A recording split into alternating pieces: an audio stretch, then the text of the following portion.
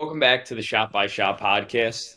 Today we're going to be talking about a film that is very personal to me. It's one of my all-time favorite films, and I'm going to get very personal for a minute. Where there's films that I love to watch. There's films I find enjoyable, films I learn from, and every now and then you get those really special films that change your perspective on what film can be, and really just hit on a very personal level where they change the way you view the rest of the world when you leave that theater. And for me, this dates back to Star Wars was the movie that got me into movies. And as I got older, there was Goodfellas, and Goodfellas really showcased to me what film could be and the possibilities of storytelling and how many different ways the story can be told. And there was La Dolce Vita, the film that really showed me what it means to be an artist and made me want to be an artist myself, not just an entertainer. And a film that made me really take a deep look at my own life in a lot of ways.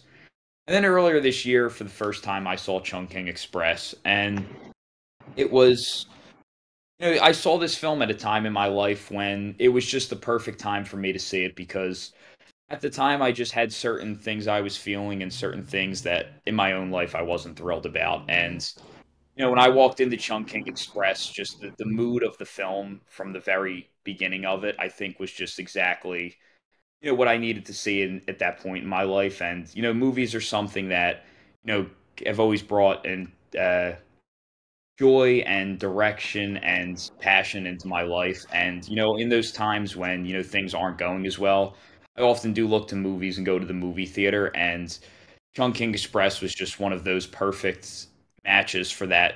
The way I felt at that time, I walked into the theater and truly one of the most packed theaters I've ever seen in my life. It was a near complete sellout at the Philadelphia Film Center, which I don't know the exact number of how many it seats, but it's a gigantic theater. And for me to have to be in the front row of a theater that big because it's so crowded just says a lot about how many people wanted to see this film and the impact it's had on an American audience. And I think what Wong Kar-wai really understands as a filmmaker is just human emotion on such a deep level, mainly love and heartbreak. But as a whole, I think his films are not very plot driven and not very dialogue driven.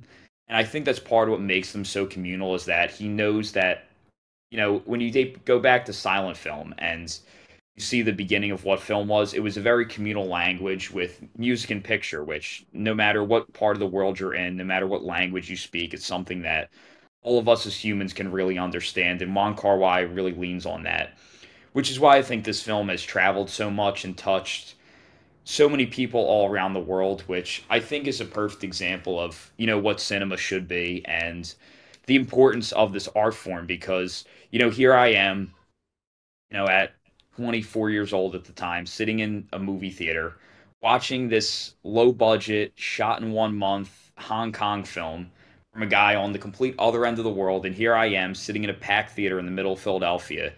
And, I'm feeling things in the movie's feeling things that, I'm feeling at the time. And it's just touching me on such a deep level for something that was created in such a foreign culture from such a foreign style of making movies that I had never seen before. And I think that that right there is a perfect example of what cinema should be. Wong Kar-wai is not someone who has ever been profitable, let's say, or a business-minded filmmaker. And I think what makes his so impactful, even if they don't always have a financial gain for the investors in it, is that they leave a big impact on the people who watch these films. And I think that's why film as an art form matters, not just from its ability to entertain us, but to touch us on a deeper level and really move its audience and make them see things differently and make them look at their own life in a different way sometimes. And I think that's what makes filmmakers like Wong Kar-wai such a master of this craft and this art form, and why I think Chungking Express is such a special film that I can't wait to talk about. But Oscar, what are your initial opening thoughts on Wong Kar-wai's 1994 masterpiece? Yeah, so this is my second watch of this film, and this is the second one Kar Wai that I saw, but I've seen three now. I definitely need to get on more of that. But yeah, kind of you've kind of touched on parts. I think just across his films, he's kind of the master of not just love but color in general. I think that's what most impress is what most impresses me across his films. Yeah, he kind of has that lack of like kind of dialogue driven films, and he focuses more on the visual storytelling, which I think is most impressive. But then again, he kind of really hits us with these character driven internal monologue things a lot of the time, especially in Chungking Express and in Fallen Angels as well. But yeah, he's just so great at portraying kind of the lost human, almost someone who's kind of lost in life, just going around their city life, especially in this. And I think that's one of the reasons why I love him so much is his sense of world building in a lot of his films. Is this really really stylish, urban, confined spaces that you just manage to fall in love with every single time. And this is just this is just shown night and day in Chungking Express, and is upon rewatch, I had this at a 4.5, and it's still a 4.5 for me, but it's definitely raised. It's gone up in my opinion. It's getting close to that 5 star, honestly. But yeah, not kind of a lot to say that's not already been said, but such a great film. On initial thoughts, Ryan. Yeah, I'm pretty much in the exact same situation as you. Like I've only seen three Wong Kar-wai films. I started this year, just these two and In the Mood for Love, but they are really unique films. I think instantly they are just like so dreamy compared to the usual films that you would watch. And just diving into that kind of like introspective two couples that it's not really a traditional romance that you would usually see in films. Like they just both long for intimacy with all the vibrant and chaotic backdrops of that very like melancholic Hong Kong. Like it's just so unique compared to anything else I've seen really, and that really stands out. Wong Kar Wai style. Like I don't really know anywhere else that really can replicate what he does. Like he does stuff. He kind of or brings emotions that you can't really say with words, and that really works with his style. Where there's not much dialogue, like Alex was saying. And yet both halves of Chungking Express like really stand out. Obviously, they were shot with two different cinematographers. That was just down to scheduling conflicts, but I think that really helped to make the two halves like really stand out from each other. Within both of them, there's really a strong emphasis on like time, like clocks, expired food, end of relationships even, and I think the start of Chungking really starts off well in that really like frantic way with the low frame rate that I'm quite used to seeing Wong Kar Wai style. I've not seen all these filmography, so I don't know if it's a consistent thing throughout all these films, but it's definitely a lot here, used a lot here. And that kind of like fractured editing at the start, the woman with the blonde hair, like it's really just kind of rushing through the streets of Hong Kong and almost interacts with a cop, and it's a very quite film noir start, with the narration telling us that like he's gonna fall in love with this woman, later on, and just setting up that theme of like relationships that we're gonna see grow throughout the whole film as we see. Um, it kind of reminded me of past lives, where like the interactions that we have with people, we may not grow relationships with them, or just people that we pass, but on the rewatch it just kind of reminded me of that. But yeah, I think Chungking might be my favorite film from him as of now on the rewatch. Back to you, Alex. Yeah, I think that In the Mood for Love is Wong Kar-wai's best movie, like technically speaking. I think it's so strong emotionally, and it's just technically perfect on every single level, and such a mastery of his style. So I do think that is his best film. Chungking Express is always going to be my favorite film from him, and it's a film, like I said, just because of the time I saw it in my life and the personal connection to it. It's the film that has always meant the most to me, and it's always going to be my favorite film from him. And like I said, that first experience of seeing it, where it's kind of just when you go to with that first chapter, it just you kind of sit there with these kind of longing and downer type of emotions. And then I feel like once you get to that second half, you still feel them, but the film, with its more kind of lighthearted turn, kind of then lifts you up together with the film. You and the film kind of almost like the cycle of good and bad emotions, where you kind of go in with the more sad feelings, then it lifts you up into a more positive feeling. And I started this year with three major goals myself, and I'm now being at the end of the year very close to accomplishing all three of those. And I think I owe a lot of credit of that to this film, and just this film when I was, not in as good of a place, just reshifting my mentality and just igniting that love of cinema. And making me realize, what this is really all about and what my own goals are with this art form.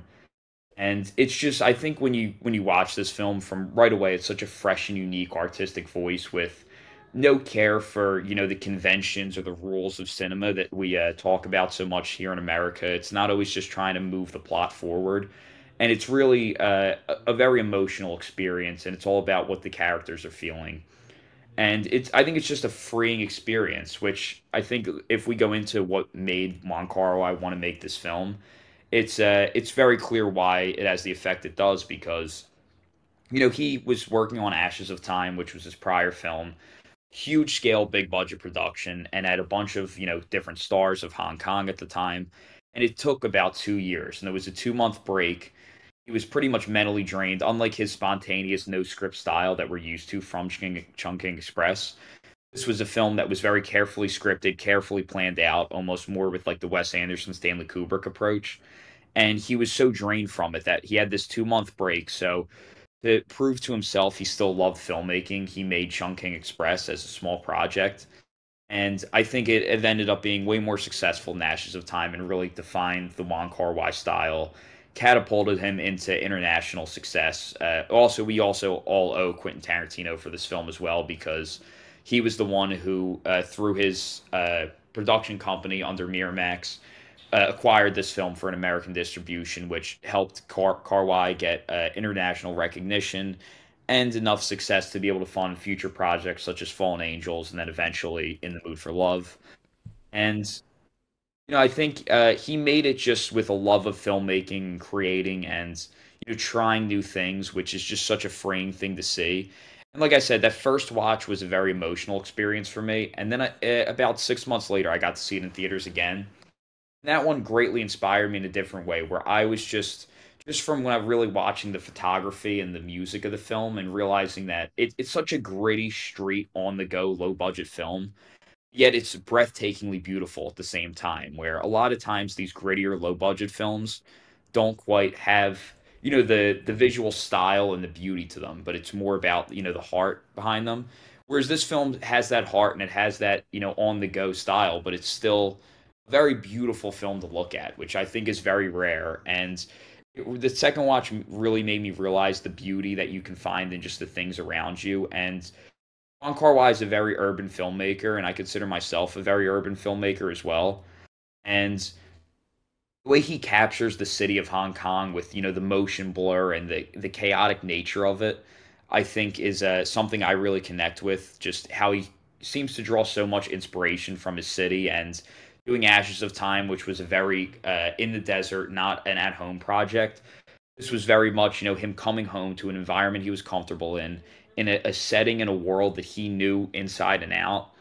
And you really see that come from him, how the city almost just flows through him as an artist, along with another huge theme from Wong Kar-wai's entire career, which is this theme of time, where he constantly shows you clocks, especially in his second film, Days of Being Wild. And there's always this emphasis on time. Like, for example, when in the second chapter, when Fei Wong goes to California, the actual California, and they talk about the time zones between them, how the first character is obsessed with the time passing between him and his breakup. And Wong Kar-wai, I think, is an artist who thinks a lot about his own mortality, and the fact that we're not on this earth forever, and making the most of that time. And time as the most expensive currency in the world, I think he greatly understands as an artist, which we see so very much in this film and everything else he does. But I'll pass it off to Ryan. Yeah, just like you were saying, that setting of Hong Kong, it's quite unique to me. I've not really seen much films like that, but yeah, it's such a great place for really setting the tone and kind of vibe of both these stories. Set in a really like crowded, fast paced area, where there's like it's flooded with interactions, but nobody really seems to be making much relationships or anything, or really knowing each other. And Wong Kar Wai really takes advantage of that and takes time to kind of isolate these two moments of time where these characters do grow real connections within the chaos of this city. And like it's really where there's so many opportunities for these themes to really grow in this environment. And it perfectly like juxtaposes like the relationship against this environment. Like really distinguishing like the city between the two relationships. Like the first one's mainly set like during the nightlife. It's filled with neon lights and kind of that melancholy atmosphere that he starts with. Whilst the second story, like Alex was saying, is kind of more like warm colors. It's more happy. It's set during the day, and I think that really makes this half a much more like comforting watch. But there's still that like really like hypnotizing like just vibe to both of them like from throughout the whole film. And even in the city, like kind of the more exciting parts of the film, they kind of happen away from outside of the city, like in their apartments, like that long scene with is it California Dreaming? There's a song, there's a montage of her like cleaning the apartment. That's probably my favorite scene in the film, and that's really where the soundtrack shines. Like the soundtrack is amazing in this film.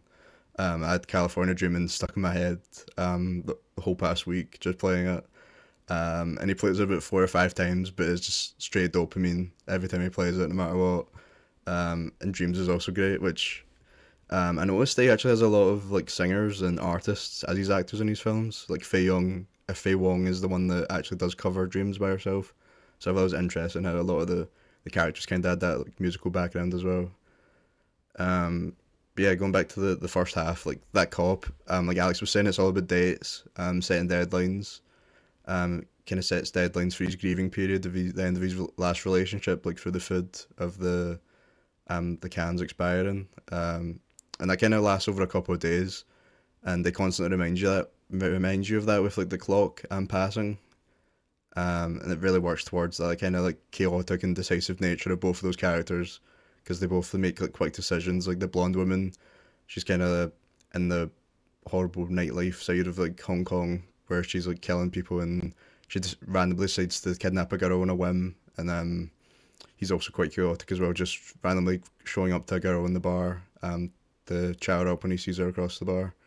And it's just really the characters and the relationship really fit in with that like fast moving nature of Hong Kong setting. So I think it really worked for the first half. But yeah, what did you think, Oscar?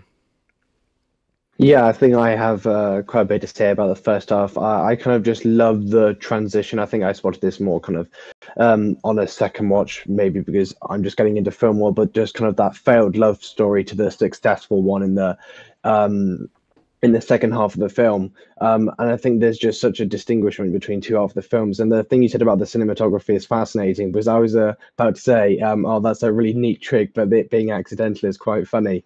Um, but yeah, kind of the representation of time I think is brilliant, especially in that first half. Is he what Wong Kar-wai does? He's just so precise with everything that character that he does. Um, he talks about I think he says I wish cans would never expire. Kind of talking about that kind of love and his breakup period that he's going through. He just feels that loneliness, and it kind of that first half kind of reminds me of Fallen Angels, almost kind of characters wandering about their life, kind of um, aimlessly, almost with kind of things that had impacted him. Because obviously the blonde woman as well is in a kind of similar ordeal. Um, but yeah, just overall, the first half I think is just so brilliant, and I like kind of the use of character names. How the cops are just kind of the guy in the first half is either cop 23223, which I think he's referred to most of the time, or I think his name is Ho Chi Mo. I think, but I think the cop in the second half, and correct me if I'm wrong, but I don't think he ever gets named. I think it's just cop 663 Yeah, I think so. For the most of it, and like the woman in the blonde wig, that's all she's credited as well. And then the only one who kind of is really named is Faye in the second half. um but I think it's kind of really impressive to basically convey two different almost love stories in two different senses in the same film, and kind of that kind of short amount of time for each half, because I think the one half is actually quite a bit longer than the other from what I remember watching it. Um, but yeah, that's kind of my main thoughts on the first half of the film. Alex? Yeah, I want to talk a little more about, how Wong Kar-wai is able to create that heartbreak on such a level that I don't think many other filmmakers are capable of. The market's flooded with, romantic comedies and films that kind of tackle emotions such as heartbreak, but I don't think they none of them really have that punch to them that Wong Kar-wai is able to create. And I think to start off, it's just the way he uses voiceover in an inner monologue, which you could talk about as a low budget, resourceful technique that he used, but at the same time, I think it really is what captures the nature of the film so much is how the most of the most important lines of dialogue in the film are said in voiceover. Most of the truest and realest feelings of the characters are said in voiceover, and I think the characters talk a lot more to themselves than they do other people, which really captures that isolation and loneliness. Wong Kar-wai, I think part of why his style is so unique is that he doesn't really draw his influence much from Western films, he says, like the American films, whereas more so Eastern films, such as, a lot of Asian cinema and some European cinema. He talks about, Godard, Antonioni, but the one American artist he speaks very highly of is Martin Scorsese, and you definitely see that here with like Taxi Driver and this urban loneliness, this loneliness in a very crowded and full world, with things like in the second chapter where the characters we follow will be moving very slowly while the rest of the world is like time lapse moving quick around them, just to create that level of isolation in this fast and chaotic Hong Kong environment. And I think, a lot of what the voiceover is ideas and deep questions, deep observations, and characters who are always really thinking very deeply as they're feeling these heightened emotions.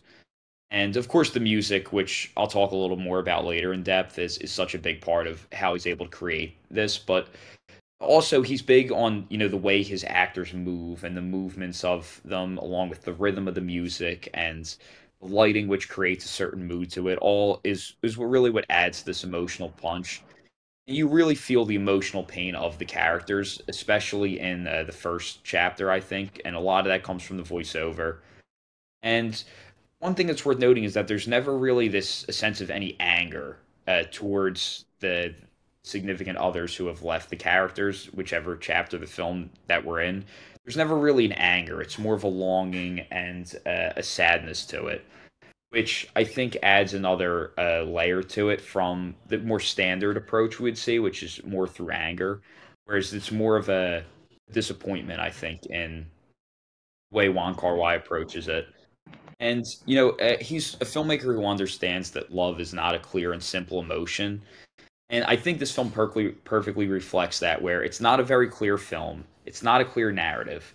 And even just the way it looks with his iconic Wong Kar-wai slow motion, it's the motion is very blurred and it's blurry and you can't always see everything. And I think that perfectly reflects the emotion and the feelings he wants to convey in this film with emotions that are not easy and complex to understand for us as the audience or for the characters within the film who they don't even fully understand the way they feel or why they're feeling the way they do.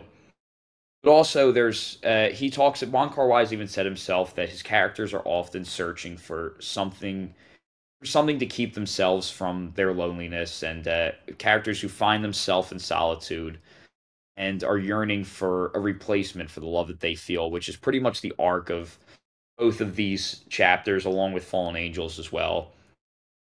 And Wong said that what makes this film different from Days of Being Wild and As Tears Go By is that in this one, it's the characters who accept their loneliness. And I think, especially in that first part, it's not just the emotion of love, but there's an unreciprocated love. And the way he deals with, a love that's very one way rather than the romantic comedy thing of, two people who were in love and have their flaws or have their conflicts between each other. At least the part one chapter of Chungking Express is really explores this kind of unreciprocated love where the other person either doesn't care or they moved on. We never know because we never see the other person. We only are isolated to this one character's perspective on it. And I love the whole expiration date motif. I think it's such a strong and powerful motif that I actually use that quote a lot in life. Just the idea of everything has an expiration date, I think, is certainly a truth of life. It's a truth that a lot of us don't want to admit is true. And obviously, we all know the ultimate expiration date is that one day we're no longer going to be breathing on this earth. And like I said, with Wong Kar-wai's emphasis on time in all of his films, he's very understanding of this. And just another way that the film captures heartbreak so well is the way the film cries, where the characters in the film themselves never cry. Instead, Ryan talked about how it has this dreamy quality to it, and it's the film and the world around them in the city that instead cries through the rain. Like when the second character is heating up the letter that he couldn't read, and it's just the wet, rainy texture drips down the glass, or when they just show the sign of California, the restaurant they were supposed to meet, and how she instead goes to the real California. Just the way the rain slowly drips down that sign, or when Faye's sitting there thinking, and you have the rain dripping down in slow motion. And I just think it's beautifully poetic through cinema, which is moving images, which is the core of what this art form is moving images, and just the way the film cries purely through moving images rather than the characters themselves crying or talking about how they're feeling, as much as just the way the film expresses that emotion through its visuals. I think is one of the most beautifully poetic elements of Wong Kar-wai's storytelling. I'll pass it off to Oscar. Yeah, you made some amazing points there. I think kind of going on from that kind of expiration date thing, I think it's there's kind of almost a transition point that I think is quite brilliant. Ho Chi Mo says at one point, "My closest point of intimacy, I was 1 centimeter away, and 6 hours later, she fell in love with another man." Um, just kind of adding to that sense of exploration, how he's kind of always thinking ahead, and he's always got that like impending sense of kind of doom on his life. And I think at that point it kind of hands over to the second half of the film, where we see 663 come in, who in comparison to Ho Chi Mo, Cop 223, is kind of a very uniformed officer, compared to kind of the underworld setting of the first half, where Ho Chi Mo is kind of this almost, he looks like a cop in disguise, basically, or kind of undercover almost. He hasn't got a uniform on at all, and I think it's a really great contrast, a visual contrast between those two halves of the film. And another contrast I thought is really clever. In the first half, Ho Chi Mo says that he'll remember all of his life when a woman said happy birthday to him, kind of treasuring onto that and holding onto that kind of loneliness that Alex was adding to. I think is so special, and it's quite sad almost, but I think it's quite funny that he uses pineapple as the fruit as well. I think I kind of want to know the specific choice around cans of pineapple, but I think again that's really clever. And then in the second half of the film, I can't remember which exactly scene it is, but someone says to Cop 663, I think it's after he's had that kind of fling with the air hostess, and it says someone says to him, "No need to be sad, try another girl," which is kind of exactly what Ho Chi Mo kind of wouldn't want to hear, even though it's not directed towards him. It's directed towards 663. But yeah, I think the use of kind of not the visual kind of contrast between the two halves of the film, I think, is just done so well, and that just is nod, even if it's a nod to Wong Kar-wai as a director, and even if it was the accidental kind of cinematographer change, it's almost like task failed successfully, because I think that's absolutely brilliant, honestly, and it makes it kind of stand out so much. And yeah, I just think it's absolutely brilliant. But yeah, hand off to you, Ryan. Mm-hmm. Yeah, the pineapples is funny. I don't really understand why it's pineapples. It's funny that he uses it in Fallen Angels as well with the mute. He just eats a bunch of pineapples when he's young, and that's like the only reason we get to why he like doesn't talk. But it's just funny that he brings that back up again. But yeah, just like you were saying, like there's such a big like contrast between the two halves. That like Faye and Cobb half. Cobb 26. I don't remember his name. 663, I think it is. Yeah. I Yeah, wish I gave him names, but I think it's clever that he does, and I think it's I quite suppose, wise yeah. actually. But yeah, there's just a lot of time taken in this half to kind of slow down and kind of repetitively like show the monotonous nature of like their just daily lives. Like there's a bunch of scenes where they're just eating, or you see Faye doing her like work. It's just very slow compared to the first half. That's quite frantic in the city. And we see the cop. He's not quite over his past girlfriend that broke up with him on April Fool's Day. And then him and Faye clearly like getting this relationship where they both like each other, but they're kind of afraid to confess it, or they're kind of run out of time eventually to confess that, which is a really sad part in the movie. And throughout the whole thing, he's kind of aware of what she's kind of doing in his apartment. She's constantly just coming in and almost pulling pranks on him, like hiding when he comes in, like changing the food in his cans, just cleaning about. But they never really come and meet and actually confess their feelings. Um, and the film does a good job of kind of just expressing these emotions in a way that like you couldn't really do through words. Um, like Alex was saying about the kind of slowed down. Like there's like some of the best shots in the film are like when he places emphasis on like a character on like the foreground or the background, and the world around them has kind of this like low frame rate, like sped up effect, and it kind of just makes it look like it's their own moment in time, whilst the world around them kind of like passes. But yeah, it's just a really cool effect that has a lot of meaning behind it. It's definitely some of my favorite shots in the film. Um, and yeah, there's not really much connection between the sides as well, which is interesting. We just have that kind of point in the middle where Faye gets the giant Garfield toy, and she kind of walks past the blonde woman. That's all about the kind of meeting points we get in the film. Um, of course, Fallen Angels was supposed to be part of Chungking Express. It's kind of like a third story. But Wong Yeah, Kar-wai, because like, the main like one of the characters, Ho Chi Mo, same actor, same yeah, character the name killer in side it was Fallen supposed to Angels as be. well. Yeah. Mm. But yeah, the film was just getting a bit too bloated, so he made it obviously Fallen Angels. Um, yeah, the killer. I think the killer story would have worked well, but yeah, kind of showing again that different sides of Hong Kong because it was more about the nightlife. Once again. Um, but yeah, I think it was a good decision to split them up. Um, yeah, and the two independent stories is cool. I would maybe like some more overlap between the two. Like they do in Fallen Angels, because I do really like that aspect of the movie. I do prefer the second half. I think the second half is like 5 out of 5, but the first half just kind of doesn't have that like satisfying ending. I think kind of stops it from being a full 5 out of 5. Um, but yeah, I know. Obviously, he'd done that on purpose. Kind of splitting them up and not having them interact, and obviously there's a lot of like emphasis on atmosphere and emotions, but like I think that doesn't have that like a satisfying conclusion to kind of like the story of the first half like the second does. So it kind of just held it back a slightly bit. Just yeah, but I think that's a really good part in Fallen Angels that kind of connects them together. But yeah, back to you, Alex. Yeah, so I'm sure everyone's sick of hearing me say it, but top three most important things in film.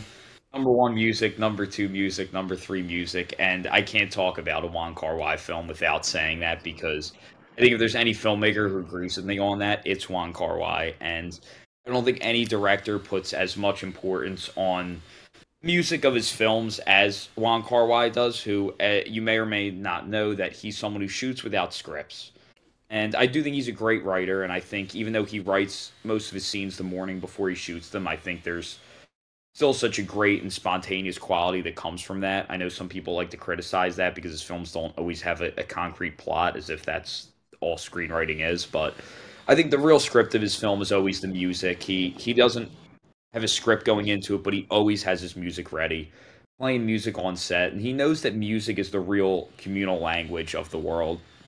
And if you want to be someone from Hong Kong and making someone in the middle of America feel emotion, the best and most effective way to do that is music, or vice versa. If you're American, screening something for a Hong Kong audience, it's the music is the communal language of the world, and I've always felt it's where most of the emotion in film really drives from, and I think because he cares so deeply about his music, which is why people all over the world can feel such strong emotions from this low budget Hong Kong film.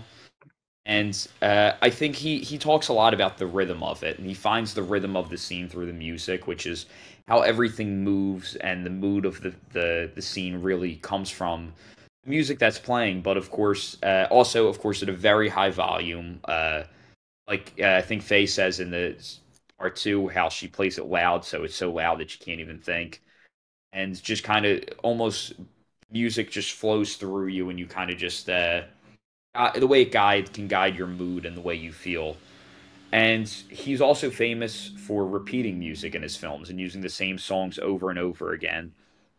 Of course, most notably California Dreamin', which I know Ryan mentioned, and of course, great song. And it's almost like even though you hear the songs over and over again, like once you hear California Dreamin', like you want to hear it again, you want it to come on again.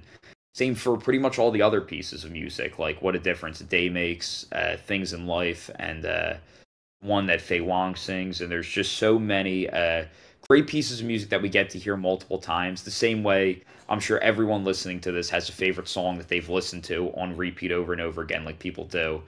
And I think Wong Kar-wai understands that you can't, like, why can't you use a piece of music more than once? Like, why does it always have to be a one-off thing?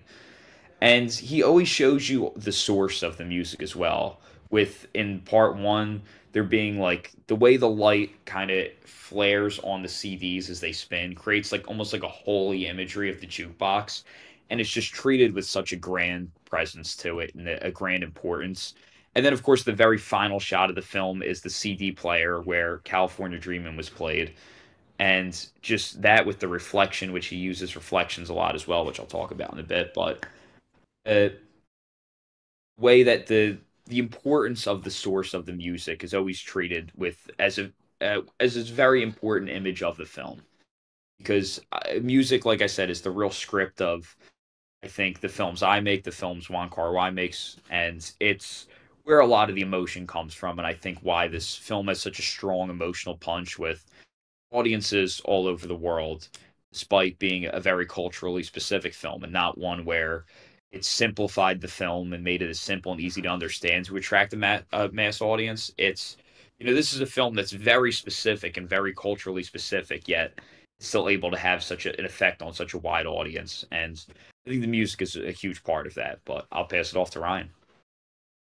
Yeah, I've not seen much Hong Kong cinema, but I think it really made that stand out because I think it tends to be around that time. It used to be a lot of like quite action or big set piece action films, wasn't it? Yeah. So I think, like you said, that really did help make it to reach it to an American audience. Just having this amazing soundtrack because it is so good.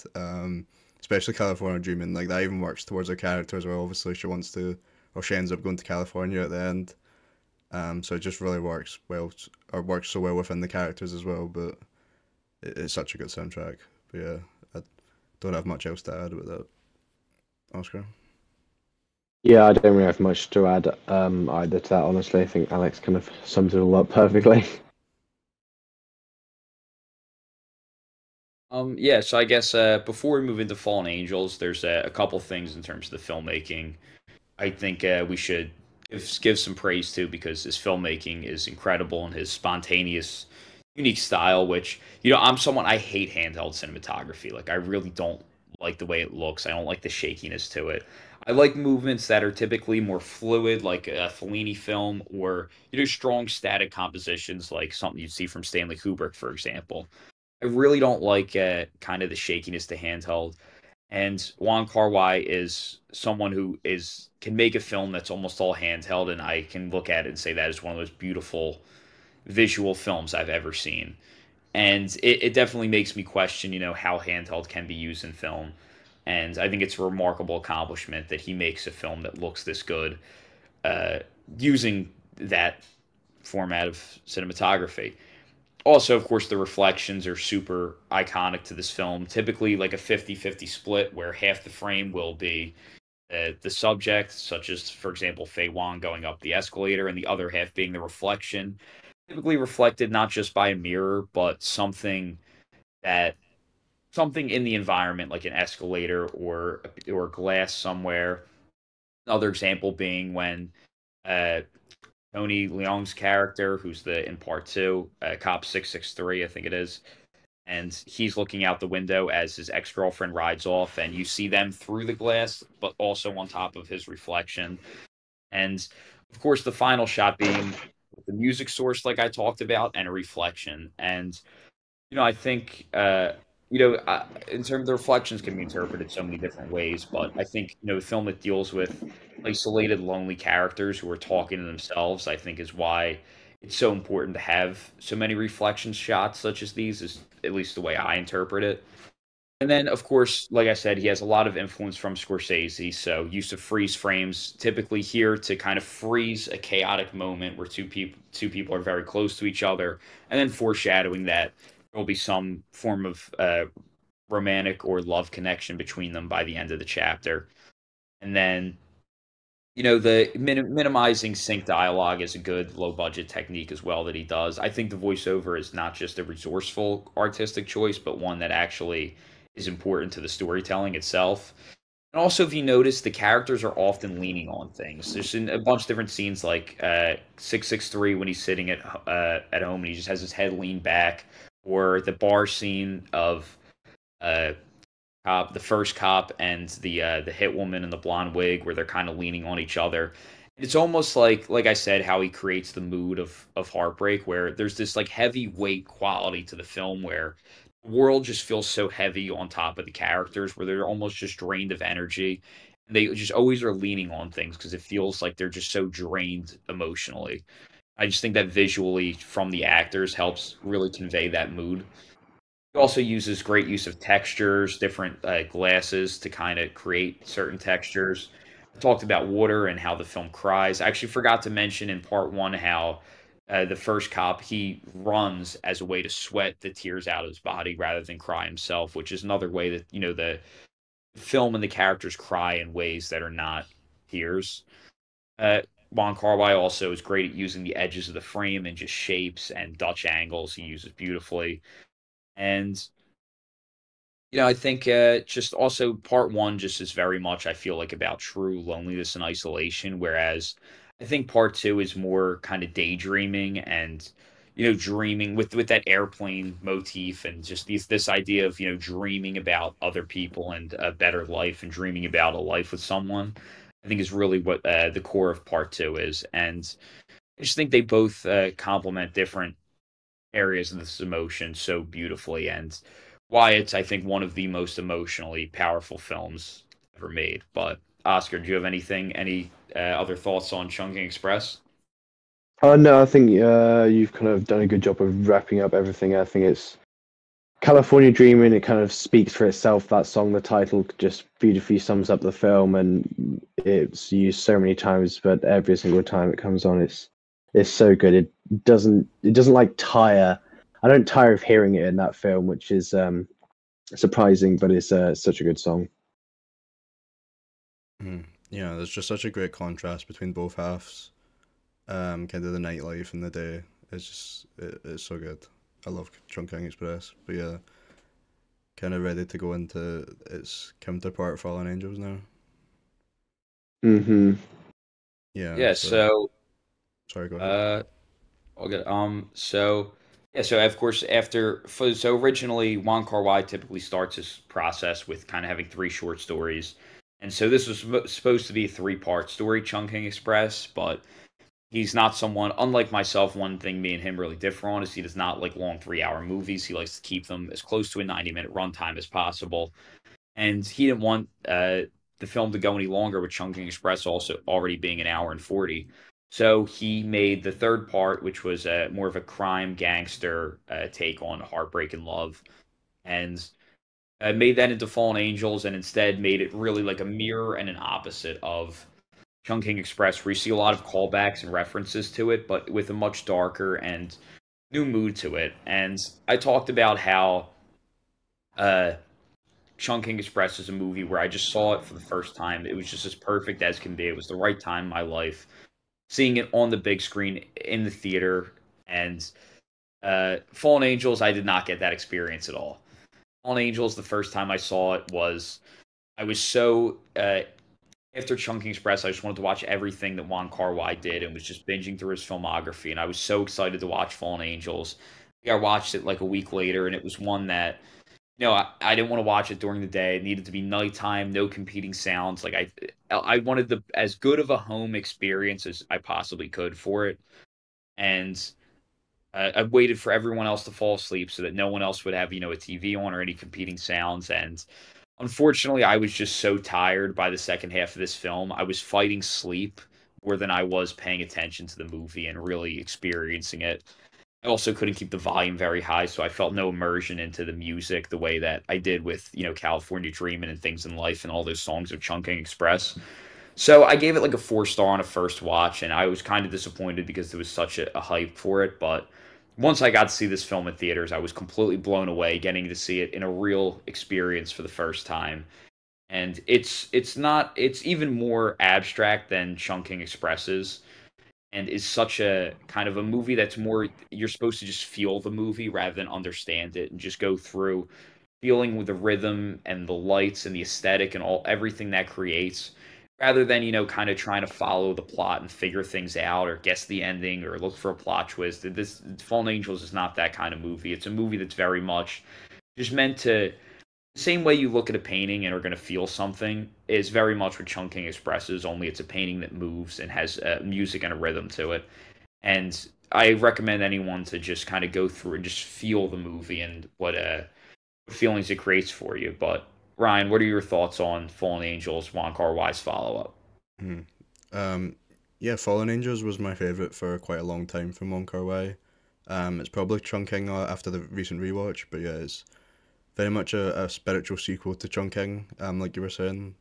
Once again, painting a kind of like dreamlike and romantic portrayal of that like Hong Kong setting again, except this time it's instead of telling that whimsical side of the love in Chungking Express, it tells a more like negative view of heartbreak and love, kind of dividing more into that darker side, the underground side of Hong Kong.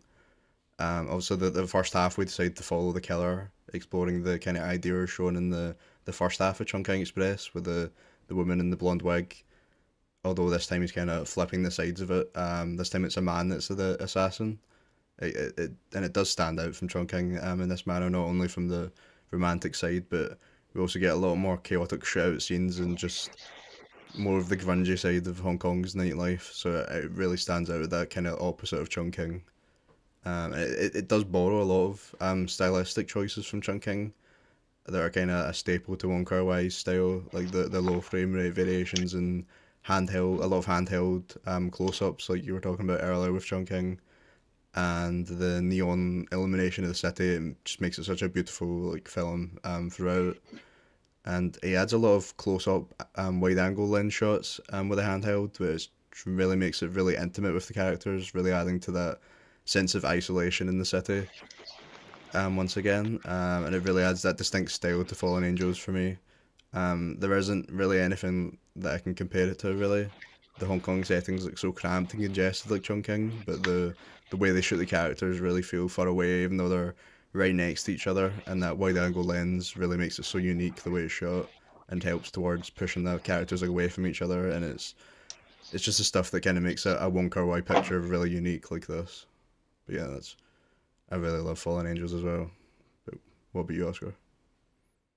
Yeah, this is for me. This is out of the three I've seen. This is definitely my favorite. Maybe it's because I'm kind of a sucker for slightly more experimental filmmaking, and that this absolutely falls into the trap of those three the most. And I think it's just cinematic genius. Honestly, again, kind of we see this mastery of color with like exaggerated neon lighting. It's almost futuristic, like really, which I think is it just looks Yeah, beautiful. it's like a sci-fi film at times. It Like does. that. It does look like it.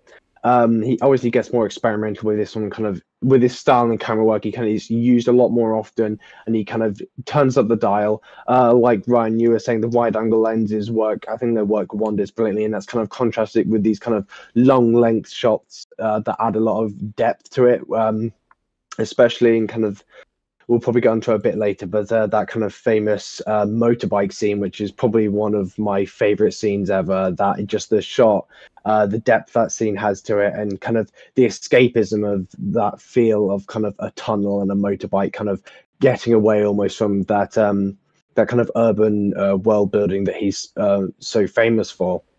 Um, Again, kind of we see this internal monologues used like Chungking Express across our characters with minimal dialogue spoken. And it's just one of those films, like kind of the first half of Chungking, similarly, kind of just about life playing out and just about characters and each of their hopes and desires. And I just think it just works so well. I know this is definitely his most polarizing film from what I've seen. See a lot of people rate this film negatively. I can see why, because it kind of just flows along for a lot of people, I guess. But it's just a wonderful film for me. Back to you, Alex. Yeah, I agree. It's certainly a more abstract approach, but I think there's such powerful emotions that it's able to convey through its imagery. You know, I love film noir, and I really don't like neo noir, and this is one of those that's an exception, like Blade Runner 2049 and Batman, because of how it's able to use colored lights in such a strong way.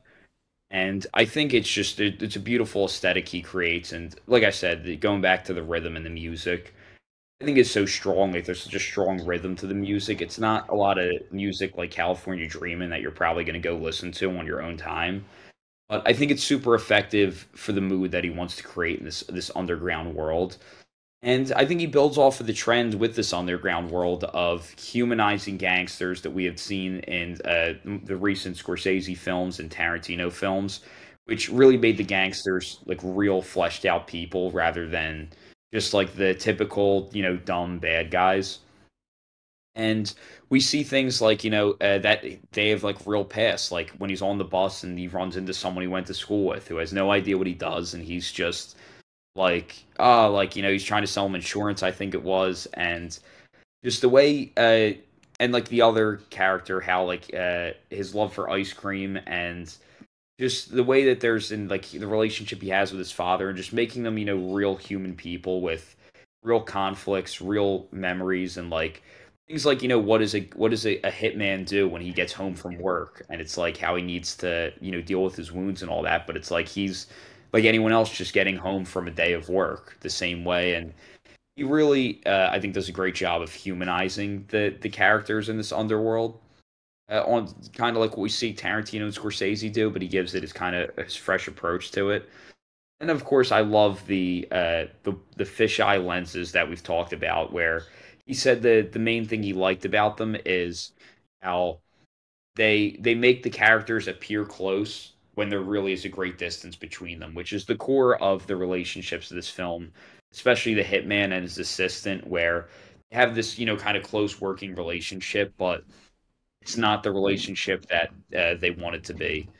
And I think just this, kind of going back to what we see in part one of Chungking Express with this unreciprocated love, but also we see a great imagination from the characters, where it kind of combines that unreciprocated love from part one with kind of the dreaming of a life with the person that we see in part two of Chungking Express. And it kind of molds them together in this film to create a more pessimistic result, where neither lives up to it doesn't live up to the imagination that the characters hope for, and it just continues to go unreciprocated. And I think the hitman as a career for the character also is fitting, because it's a job that requires you to be emotionless to a degree.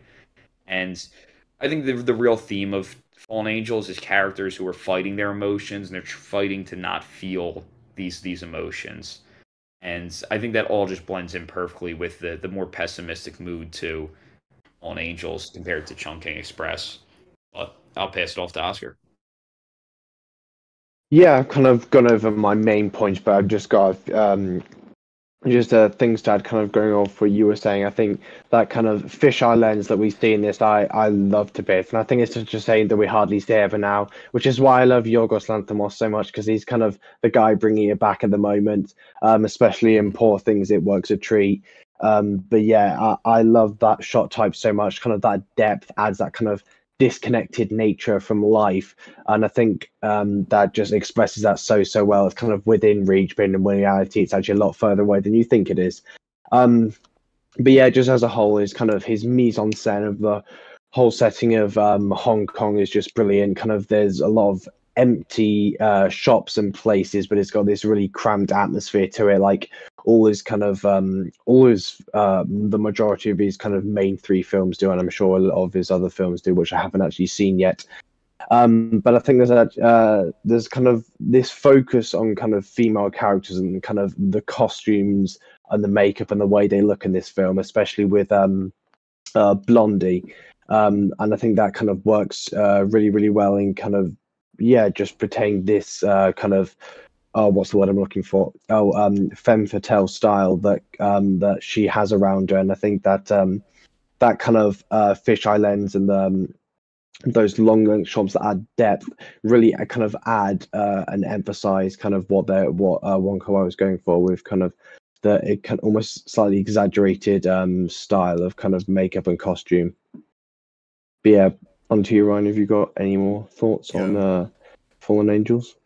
No, I'm glad to hear that Yorgos is using the fisheye lens again because it was so good in the favorite. It's such a great technique that isn't really used a lot, or we don't really see it used that much anymore. But yeah, just going back to Fallen Angels, kind of bringing over that kind of Hong Kong as a character side of the film, like he did in Chungking. It works so great in this film as well. Like once again, kind of there's so many interactions throughout the movie, but they don't really form any solid relationships. Like the first story we have the killer. He's definitely not a good guy. Um, he's a killer. He shoots up barber shops by accident and instead of the butchers at one of the scenes, and he doesn't really seem to care. He's kind of numb to everything at that point. And that kind of goes again with what Alex was saying in his relationships. He doesn't really have anybody in his life that he cares about. Meanwhile, he has that kind of the agent that sends him on these missions that she's kind of formed a parasocial relationship with him. She's fell in love with him, but they've not really reciprocated it to each other. He doesn't even really know about it, I don't think, that much, but she has a really strong kind of love for him already without them having that many interactions with each other.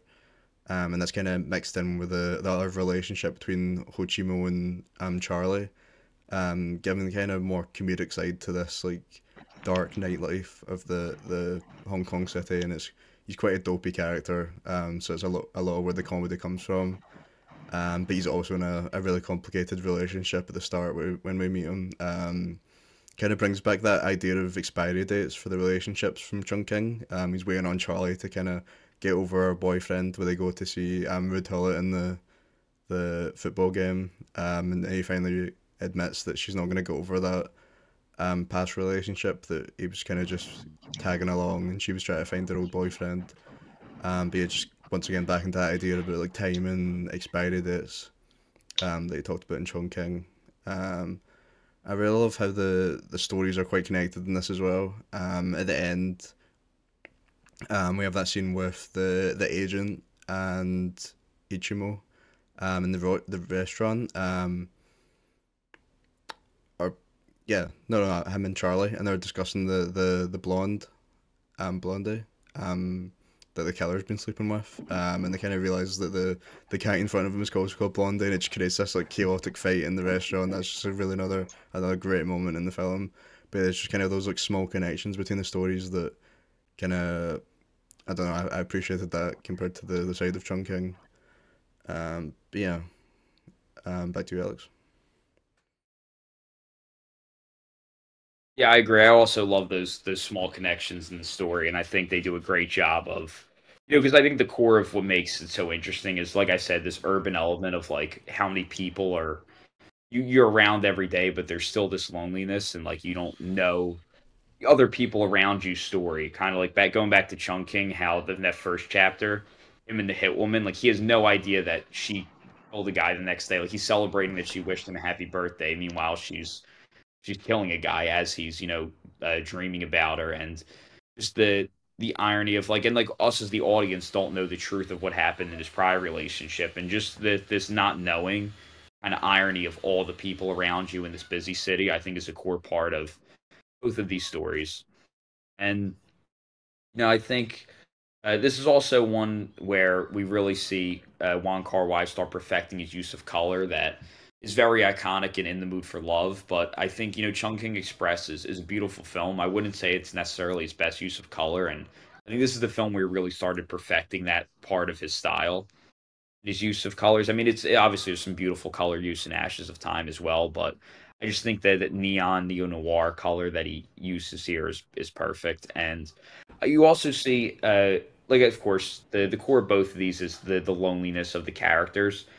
And here, Wong Kar-wai kind of gives a personal connection to, I think it was the hitman character from his own life, where I think the loneliness in his films really stems from, where as a kid he was from Shanghai and then is moved to British Hong Kong when he was 5, and because of the language barrier, that growing up for him created a lot of isolation compared to all the other kids he was around, not speaking the same language. And I think it seems to be it's something that he mentions frequently and seems to be a core of where the loneliness in his films comes from being a child who didn't speak the same language in kind of this busy Hong Kong city, uh, surrounded by people but being different yourself at the same time, and this finding, like you said, finding themselves in solitude and finding things to escape their loneliness, which is the core of every single story in these two films, is finding something to kind of escape that loneliness. And here it's we kind of see this as the Fallen Angels as the two journeys to people crossing paths with the assistant and the character with the motorcycle. The I forget the character, the mute, and uh, the kind of path to them. It's the two what was going on in their lives before they met. Then they meet and they're kind of this replacement for each other. They're both kind of replacing that longing in their own lives. And of course, a very night neo noir film, and they're going through this tunnel, and they come out, and the very final shot, they go up, and it's the morning sky, like day and good times are coming. So, for as pessimistic of a film as this is, it actually subtly does have a more positive ending, I think, which is for someone who makes you feel so much emotional pain as Wong Kar-wai, always does kind of leave you with an uplifting feeling. Like I talked about with Chungking Express, it's he kind of really you feel that heartbreak with him, and you go through this emotional pain through his films, and then the film and you together kind of lift up out of it together, and leaves you has you leaving the theater uh, kind of ready to move on and with a more optimistic outlook compared to the kind of intense emotional pain that he makes you feel in the earlier parts of these two films. But Oscar and Ryan, do you guys have anything else on Fallen Angels? Um, just wanted to say this is one of the greatest endings ever, honestly, without a doubt. Yeah, it Just definitely is. Um, even between kind of this and Chungking Express, it's kind of almost. I remember Damien Chazelle, kind of his approach to an ending is kind of or just almost dialogueless. He said in an interview, it's just let the pictures talk for themselves, and I think that's what he kind of does brilliantly between this and Chungking Express, just giving that kind of last shot of visual storytelling that just speaks a thousand words, much better than dialogue. But yeah, it's an incredible film. mm, yeah, just going back to the kind of like the how it's a crossover again. Once again, they're two characters who've both experienced heartbreak throughout the film. And they did meet each other quite a few times, but they never really found the moment where they both kind of felt right for both of them, and that's kind of drawn towards each other at the end after that like fight in the restaurant. And of course we have that iconic motorbike shot driving through the tunnel, like Alex was saying, like the daylight. It's the first time you kind of see any daylight in the first film, and that after sitting in darkness, it's just Hong Kong the whole film. But it's such a great ending, and I actually stumbled upon an alternative ending. I don't know if it was ever seriously considered, but it's they go to a gas station and they kiss, and then they end up not liking each other, and Ho Chi Mo just drives off, which a really different ending. I'm really glad it's not the end in the I don't middle. like that. Yeah, no, I don't it's like that. Much better as it is. yeah, Yeah, it's much better. definitely one of the best endings. Yeah, such a great film. And you see like half the reviews on Letterboxd, like this film would have been a bit lower, but the ending kind of raised it up. Yeah, So it's even if people, I know a lot of people aren't that big on this clearly because it's like I said before, it's kind of a bit of stylistic overload. But I think he was kind of the one of the filmmakers who started to get me kind of round the fact that I was kind of I used to think like style over substance was a thing, but then you kind of get into Wong Kar-wai and you just kind of realize this style is substance. And kind of, I definitely used to be like that originally when I got into film, and Yeah. it's this year it's definitely waned out, and I'm kind of he's definitely kind of at the forefront of that. And even like as much as I don't love him, like Wes Anderson even almost is kind of like done like even though I don't love his style obviously, but I think he's kind of got me around that as well. Yeah, I agree. I think it's a style over substance is a overused and I think misunderstood criticism a lot. Where I think Wong Kar-wai has a style because that's his artistic voice and he's making it unique to him. It's not just he's not doing these nice, beautiful shots to show off, and it's always because there's a certain mood and emotion he wants to create, and it's like a painter. It's more about he wants to create a mood and a feeling from his audience, even if there's not necessarily a plot connected to it. It's still about art. I think is really about the emotion it can create, and he's certainly a professional of that, which is why I think he's such a great example of why style and substance can go together. Mm. Yeah, I, I I think really hate that between complaint. Sorry, go ahead. yeah, I think between Wong Kar-wai and Dario Argento, I don't think there's any filmmakers who are quite use color to their best of their abilities like those two. I think they're just unmatched in that area, honestly. Kira Yeah, Kurosawa. True. yeah. The other There's a very Ran, different use of color Ran. there. Yeah, Yeah, true. But I think in kind of across like a whole filmography almost, especially Argento. But yeah, I think no one does it like them, honestly. And it's beautiful to see, but sad that it kind of isn't necessarily the way now because I'd like color driven films, I think are just the most beautiful thing ever. hmm. Yeah, I really hate couldn't that agree. complaint about style over substance. Like we have all these greats like Chungking Express, Fallen Angels, Avatar 2. It's just all the greats in all their genres that gets these complaints. You sneak something in there. Really, really did. Gotta keep bringing it up. James Cameron, the king of style as substance.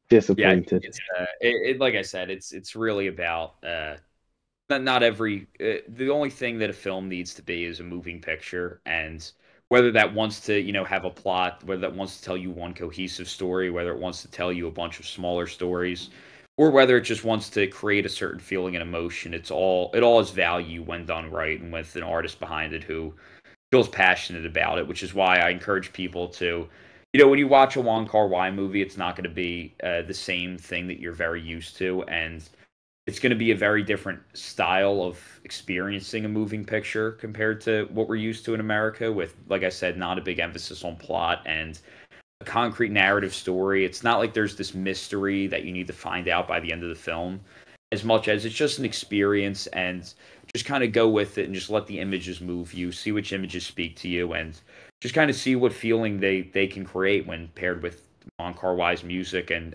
rhythm the way it does. Because I think when you look at it that way, films like these can be very powerful, and they might not speak to everyone. Like maybe there's other artistic filmmakers who their style might speak to you more, but I think this is he's an example of why we need to preserve films that might not be the most profitable and might not be the easiest to market because they can have such a strong and powerful effect on the audience. The way that Chungking Express has had on me and tons of others, and many filmmakers such as Barry Jenkins, for example, who did Moonlight in 2016, cited as a big influence of theirs and the way that their styles have kind of grown and developed.